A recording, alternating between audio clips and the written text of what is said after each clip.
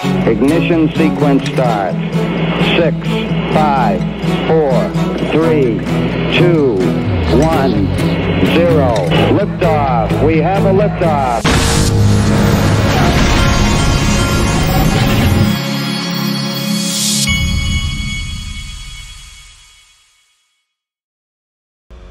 Hey everybody, this is the Digital Asset Investor, and here we go. I'm going to check in with XRPLHQ.com on the market prices here.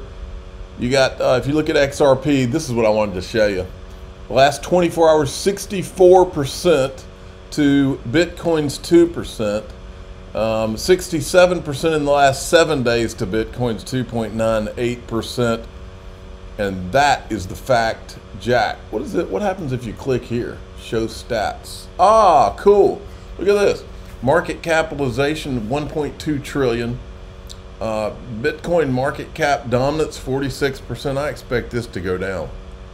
Don't forget about the XRP rich list and the XRP calculator. That's going to come more in handy, I think, in the coming days and months. Check this out, eGrag Crypto. We may as well see what he's saying right now with all this going on. Join me in exploring the Valhalla Gateway. Join me exploring the incredible chart below, which beautifully demonstrates the journey we've embarked upon. Take a moment to grasp its significance. In essence, if we maintain monthly close above 80 cents, we'll pave our way to the magnificent Valhalla Gateway. And once we enter this gateway, we'll find ourselves in the awe-inspiring Valhalla City. I love all this. Valhalla Gateway, and I'm assuming that $26 is the entrance to Valhalla City. That's a trip. There's one guy that called what just happened. His name is Craig DeWitt, ex-Rippler. SEC gets their ass kicked in the Ripple case. Absolutely get their ass kicked in the Ripple case. But the ruling comes out in such a way that XRP is alone cleared as a non-security in the United States.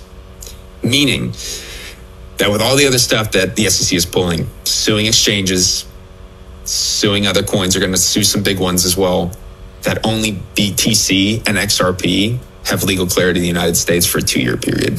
Ah, so listen to that. That's what he said a few days before. Now, check this out, because one result of the lawsuit that could be interesting is this. This guy, first of all, here's what the official cool guy said. What's up, fam? Game over. How does it feel? I can see clearly now. The rain is gone. XRP, the only digital asset with legal clarity. The maxis will tell you that the judge didn't rule on it, but I say to them, great, because then it's not appealable. You got Tom Emmer saying we now know that a token is different than a security. We got Elder Rody saying XRP has legal clarity as a matter of law. Then the maxis will get mad at Ripple if they settle. Well, too bad. We're moving forward. Proud of you all. And if you learn one thing from this, trust your damn intuition. That's right. This guy has an interesting comment. If you put the Ethereum Foundation through the exact same trial, a lot of people would be going to jail. Then this guy in this thread, he says, finally, this does not clear the path for the Ethereum Foundation, even if it's upheld. Remember, these institutional buyers that the court found purchased unregistered securities, the pre-sale of Ethereum was a lot like that. Why? And here's what I'm thinking this morning. Who needs a Bitcoin ETF when you can have an XRP ETF? And I copied BlackRock, Fidelity Digital Assets, and Grayscale. And then Larry Fink from BlackRock was on CNBC this morning. He sure does seem a little giddy about crypto this morning. More and more global investors are asking us about the role of crypto. And as I said, I do believe a lot of crypto is going to be, it's an international asset. It has a differentiating value versus other asset classes, but more importantly, because it's so international, it's going to transcend any one currency and currency valuation. If you just look at the value of our dollar, how it depreciated the last 2 months and how much it appreciated over the last 5 years.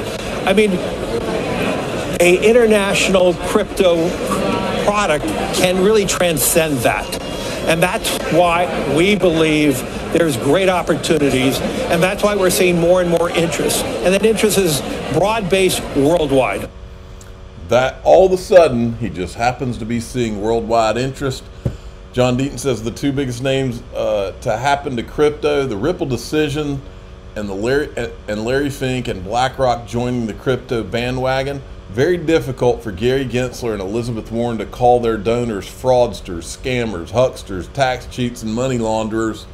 They're on the wrong side of history here, folks. Now, Linda P. Jones has an interesting thing to say here, because this is where your eyes need to be. This is the ball.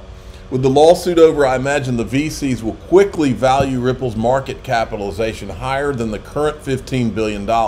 Also, I expect many announcements will be made by Ripple about customer relationships gained during the last 2.5 years. And she also says Ripple shares on Link2 are currently up 16% since Tuesday, but still down roughly 29% from its all-time high on the Link2 market. And I said, get ready to watch those Ripple NDAs go bye-bye. Does anybody remember the Kendra Hill who disappeared off of social media, who said that Ripple had a partnership with Amazon that was years in the making? What if? Because she also said that Amazon owned 5 billion XRP. It'll be interesting to see if any of that is true. Do you also remember this from Anders L? Bank of America to partner with Ripple. This is from November of 22. Bank of America to partner with Ripple for ODL services after XRP lawsuit. This guy says, is this still an option when the institutional sales has been determined as securities? And he says ODL customers could just source XRP from exchanges instead of Ripple. That's what David Schwartz had replied here. Folks, all aboard, folks. I think this might be the last stop for anybody that wants to own any Ripple private equity. I checked again. There's a bunch of it sitting on the Link2 platform, but don't hold your breath for more than a couple of days here.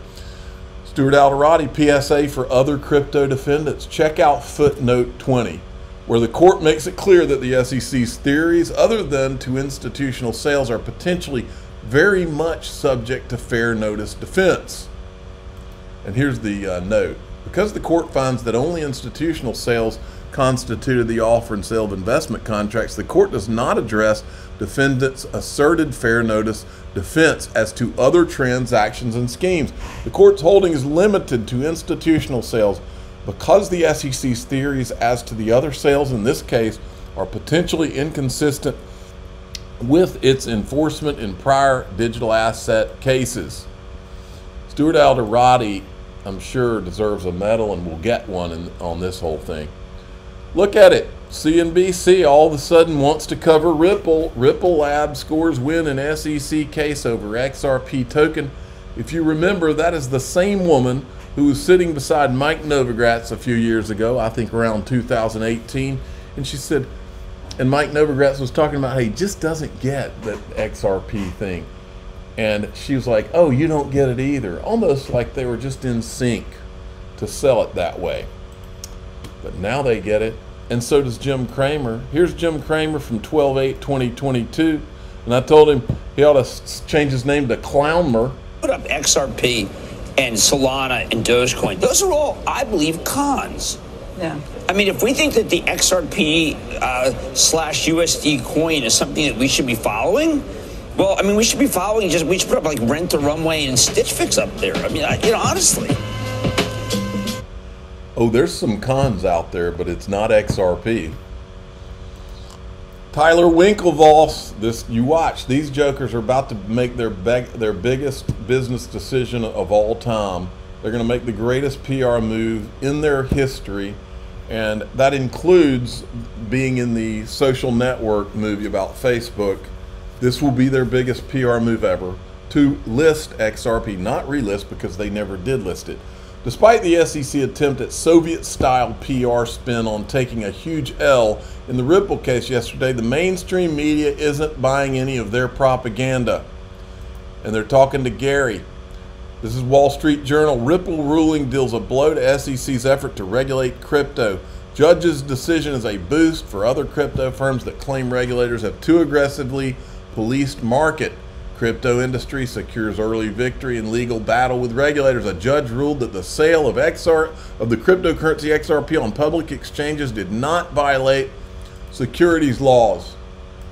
Then there's this, Sam Lyman from Forbes. Hard to put into words how hugely consequential the Ripple decision is for the entire crypto industry, but I try in my latest Forbes Crypto TLDR vindication for XRP is just the start. The Ripple becomes a wave. Why XRP's victory lifts all boats. Then Chad Steingraber is reminding us 6 days. Fed now goes live on July 20th. Just so happens that Ripple won the SEC lawsuit on day 13, 7 days before Fed now, the magic day. Will be known in XRP history as Atomic Settlement Day, the day we look back and witness the birth of utility.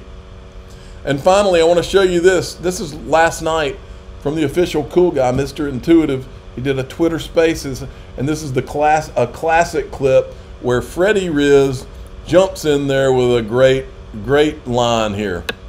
The floor is yours, baby. What happened today with the SEC versus Ripple case? Oh my gosh. Well, I was incredibly happy at the beginning. Now I've read through the whole opinion, digested it, and, unfortunately, it's not the greatest. It's actually terrible news for every other crypto not named XRP, baby. Yeah! Oh!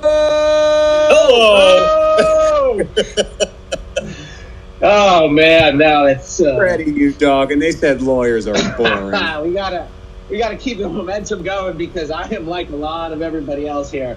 It's only 4:30, 4:40 where I am, but I'm feeling some of that adrenaline run out. But that's great. I'm the digital asset investor. I'm not an investment advisor. This is for entertainment purposes only. Please subscribe, hit the like button, tell your friends and family to give a shout out to Freddie Riz. That was a great clip there. Thanks for listening.